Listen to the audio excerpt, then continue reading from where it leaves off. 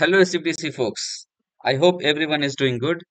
So today I have come up with another session of most frequently asked Salesforce developer interview question, which are mostly scenario based, and I will walk you through one of them today as well.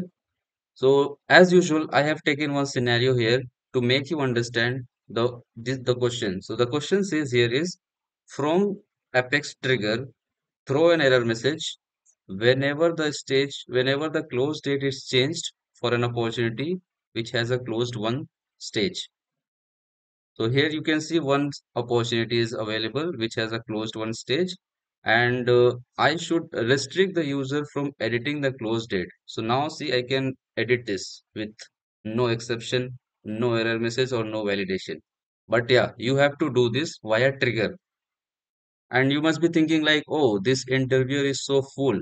Why is he asking me to write a trigger for such simple scenario where I can very easily do this by validation rule? Yeah, you might be thinking right, but interviewers are way more smarter.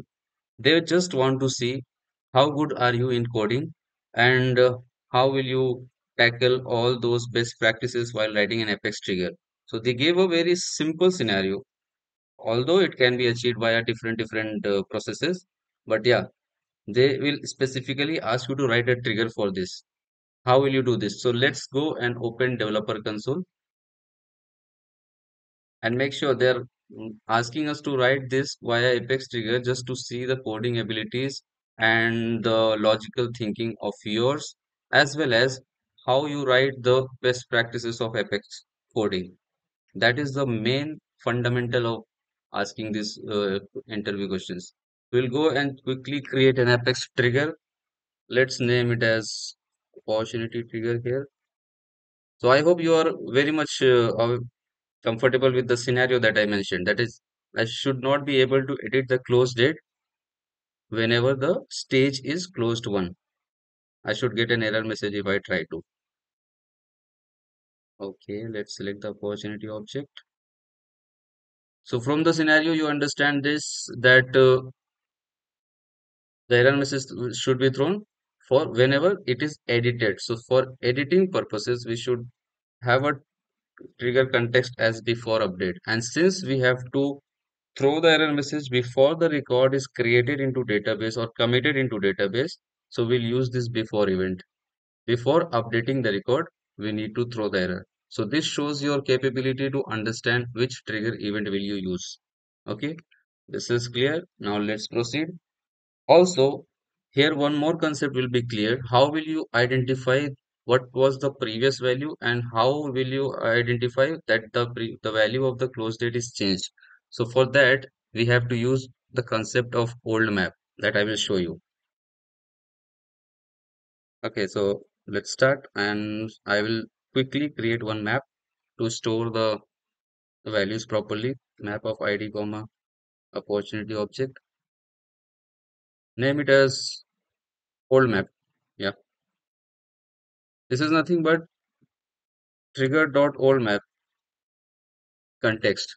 Trigger.oldMap, what it does is, so it will get all the records that have been updated recently and store the previous value of it before updating.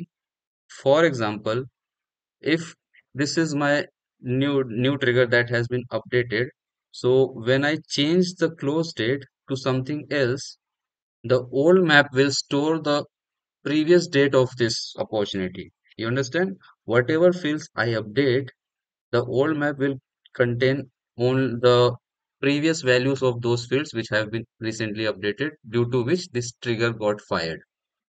Understood?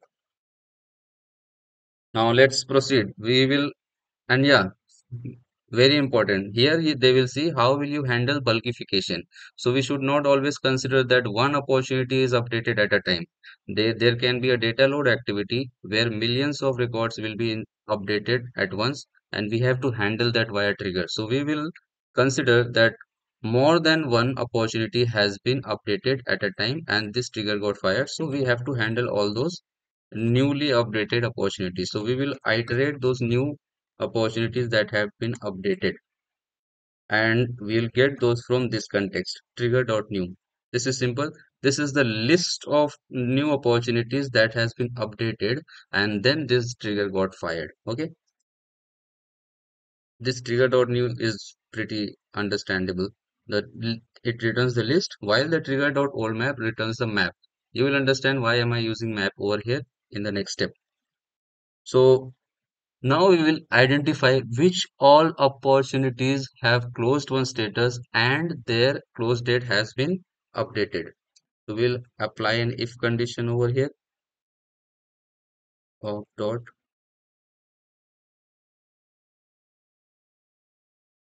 stage name equals to closed one, and of dot this is my current opportunity. Okay, the trigger dot new contains the updated opportunity records. So current value is not equals to this old map. We'll use this old map to get the previous value of the same opportunity record. I will pass the opportunity ID and it will return the old opportunities data. Then dot close date. See, this is a very simple statement. It might not be confusing. This op is the current opportunity, the new one which have been updated. Its close date is not equals to the I will get the old maps opportunity record. So old map dot get I will pass the opportunity ID and it will get me the this will return the old opportunity record before being updated, and inside that opportunity the close date of it. So the previous value of close date, when they are not matching, that means it has been updated. So for closed one opportunity, the close date has been updated. So what will I do is I will simply add an error message. Add error. What should be the error message? You cannot change date, close date for closed one opportunity. Okay. I will use the same object to throw the error message. Now let's go back to our org. I will try to update the date of it. Let's try to save this. Here it is. You cannot change close date for closed one opportunity. This is very much similar to throwing the validation rule based on my conditions, but this is how you use trigger to do the same. But here, see, there are few things to notice. We have used old map concept where we get the previous data of the updated record. We have used for loop and we are triggering those newly updated opportunity records and then checking the status and the stage, as well as also checking whether the close date has been changed or not from the previous value. The new value is different. If it is different, then it has been changed, and if this condition satisfies, I will throw this error message. A very simple trigger, a very simple scenario, but here so many things to understand from the interviewer point of view. I hope this is clear. We'll come back with a different scenario in my next video. Thank you.